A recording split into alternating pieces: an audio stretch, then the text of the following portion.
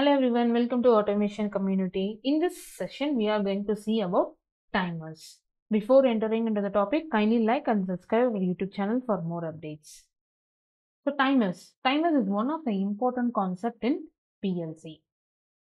Even you can find the timer application in our home appliances also. For example, take an induction stove or automatic washing machine, or even in television or even in TV remote, you can find the timer features. So what is the working of timer in the induction stove? You can put that into the, if you're cooking something and you have to give a time delay so that after some time it should automatically turn off. So you can set a timer and after that particular time duration, automatically it will get turned off. So same like in washing machine also, you can set a timer for the whole operation. So for example, you can set a timer for 30 minutes, and when you press the start button, the timer will get start. So after in this 30 minutes, this washing, the working is completely splitted and it will be done before this 30 minutes. So even in TV also, you can use timer to put a TV on sleep mode. So like that, in home appliances also, we can find the working of and the usage of timers. But in industries, timers are mandatory. To write a logic for the big machines, timers are mandatory. It is used to create a time duration or time delay between two events. So let's see what is this timer. So timers in PLC are used to create a time delay between two events. So it will help the programmer to write a logic to turn off or on the equipments automatically with some other event. So if this happen, the next step have to be turn on automatically, means you can make use of the timer. So that's it. Types of timers here. So on delay timer, off delay timer, and retentive timers. So what is on delay timer? So the name itself implies that it is creating a time delay to turn on a process.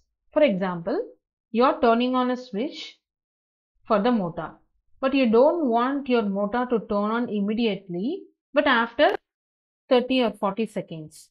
So in between this, you are turning on after 40 seconds only your motor have to turn on, means you can make use of this on delay timer. So if you put a on delay timer in between the switch and the motor, what will happen? When you turn on the switch, automatically timer will turn on. So timer will start counting like 0, 1, 2, 3 like that, and it will reach up to 40 seconds. After 40 seconds, it will give one trigger to the motor so that motor will get turned on. So this is on delay timer. And what may be the off delay timer?